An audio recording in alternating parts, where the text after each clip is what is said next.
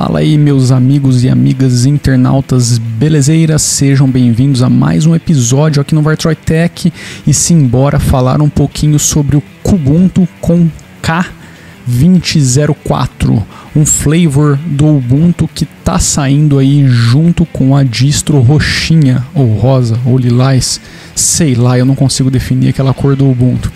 Bom, se você está caindo de paraquedas aqui e não tem ideia do que seja o Kubuntu, tira as tralhas das costas, senta na poltrona aqui com o tio e vamos conversar bem rapidão.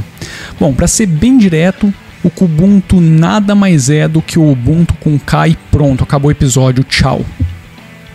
Tô brincando.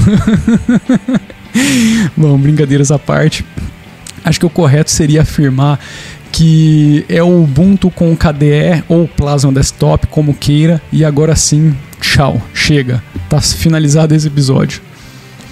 Bom, vamos lá então, deixa eu parar com esses palhacitos. A ideia de um flavor, ou sabor, como queira, é a mesma coisa, tá? Flavor é sabor em inglês do Ubuntu. Não é ser uma cópia do Ubuntu com outro ambiente gráfico em cima.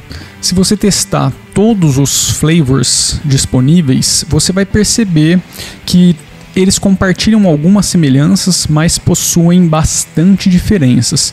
No fundo, todos eles se beneficiam da infraestrutura da Canonical e de tudo que está disponível para aquele stack do sistema. Nesse caso aqui, a gente está falando do 2004.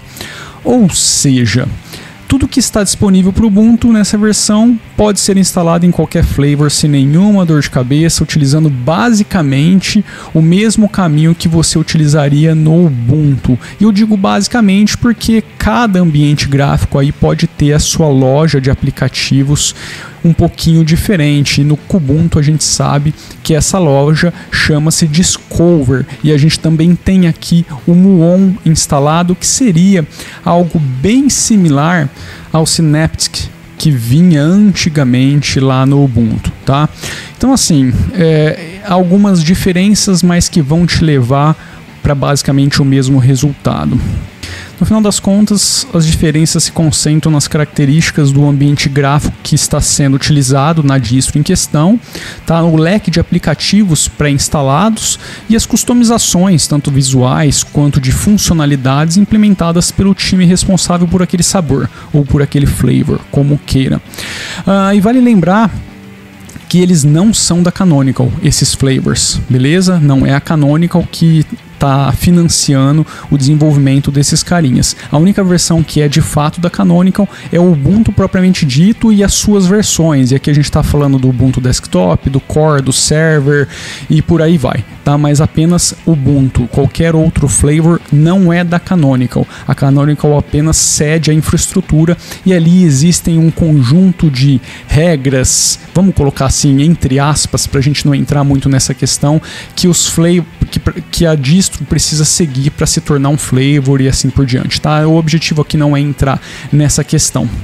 Bom, eu decidi dar uma palavrinha antecipada sobre o Kubuntu 04, a gente sabe que ele ainda não foi lançado, nem entrou em beta, mas porque, na minha opinião, talvez essa seja, pelo menos até agora, o ano de 2020, a versão mais importante da distro. Tá, e eu diria ainda que o maior peso dessa atribuição tem relação com a nova LTS do Plasma Desktop, e aqui a gente está falando na versão 5.18 do Plasma Desktop. A gente está falando do Kubuntu 2004 e o Plasma Desktop LTS 5.18. Já vou voltar a falar um pouquinho sobre isso. No Kubuntu você não vai encontrar um Plasma ou KDE, como queira, tá? Eu sempre fico fazendo aí esse paralelo, porque muita gente ainda chama o ambiente gráfico de KDE e não de Plasma, muita gente se confunde com isso. Na verdade a gente está falando do Plasma Desktop, mas muita gente acha que o ambiente gráfico é o KDE e não é, e eu não vou ficar aqui explicando, tá? O objetivo é falar do Kubuntu, mas enfim. Você não vai encontrar aqui uma implementação do Plasma diferentona, tá? Aliás, ela vem basicamente estoque e com alguns aplicativos pré-instalados e algumas características de distribuições que fazem parte aí do leque de flavors do Ubuntu. É basicamente isso que você vai encontrar aqui com o Kubuntu para a gente resumir bem do que a gente está falando. Eu diria ainda que você vai encontrar aqui o Plasma como ele foi feito para ser utilizado, ou pelo menos como o time que o desenvolve acha que ele deve ser utilizado. Essa é a minha opinião sobre essa questão. Só que aqui a gente tem dois grandes pontos-chave que dão um plus para a coisa toda, que é o Plasma na versão LTS e a base do sistema na versão LTS com suporte de 3 anos. É meio que um casamento LTS aqui. E bicho, eu hoje particularmente acho esse conjunto todo o melhor dos mundos para atender usuários de todos os aspectos. E agora eu volto no peso do Plasma 5.18, que para mim atingiu um nível de maturidade e desempenho fora de série. Eu diria sim que temos aí uma DE para funcionar tranquilamente, sem medo de ser feliz pelos próximos 3 anos, que é o tempo de vida dessa versão do Kubuntu, tá? Lembrando que o LTS do Plasma é de 2 anos, mas o time que é responsável pelo Kubuntu vai te dar 3 anos de suporte em cima do Kubuntu, ou seja, em cima de todo o pacote.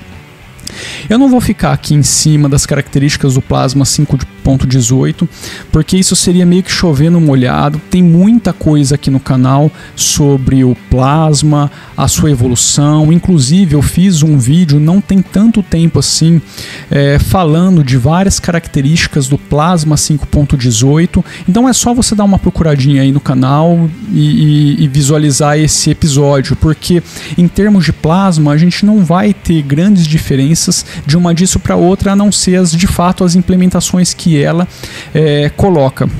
E aqui no Kubuntu, sério mesmo, a gente não tem praticamente nada. Por isso que eu digo que é basicamente uma versão estoque do Plasma com pequenas, mas pequenas características que estão muito relacionadas com a base de aplicativos e alguns softwares como o Muon pré-instalados, tá?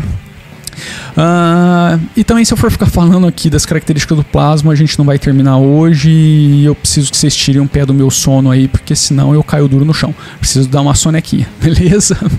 Bom, aliás, o sono já estava me fazendo esquecer de um detalhe importantíssimo sobre essa versão, apesar de não ser novo. Na instalação do sistema você pode optar pela versão mínima ou a completa. Para pessoas como eu, bicho, que querem um sistema limpo, com o mínimo necessário para iniciar o uso, ter essa opção mínima faz todo sentido. E para quem quer instalar o sistema já meio que prontinho para uso, completinho, não quer perder tempo instalando outros aplicativos como um pacote Office, um player de áudio ou algumas coisas mais, instala a versão completa e vai ser feliz. Beleza, eu acho que atende aí os dois públicos. Eu sempre gosto da instalação mínima porque eu gosto de escolher aquilo que eu quero funcionando no meu sistema e eu acho isso fantástico, e o bacana é que está presente em todos os flavors do Ubuntu. Então isso é meio que uma regra para toda vez que você for utilizar algum flavor da versão 18.04 para frente. Eu acho que foi aí que isso foi implementado, não tenho 100% de certeza, não me recordo.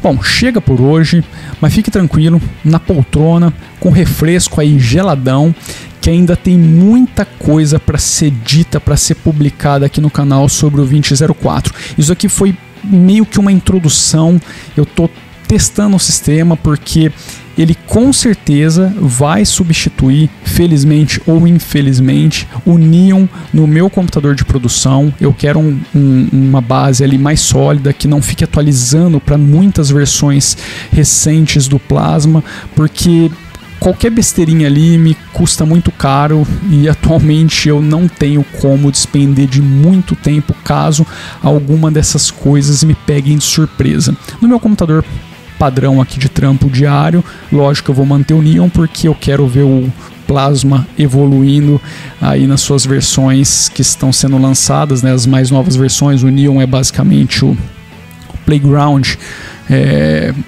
para o Plasma Desktop hoje, mas no computador de produção eu com certeza vou colocar o Kubuntu 20.04 porque eu gostei demais da versão 5.18 do Plasma. Acho que faz todo sentido, acho que faz todo sentido para muita gente, principalmente se você quer colocar isso para um usuário business ou um home user que está migrando, tá? Eu acho que é uma boa oportunidade. para você instalar o Plasma Desktop para essa pessoa.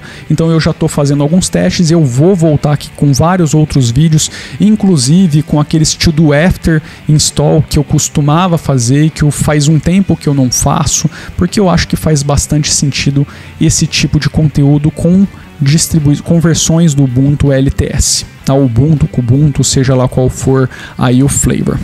Então logo logo a gente vai substituir esse seu refresco por um cafezinho.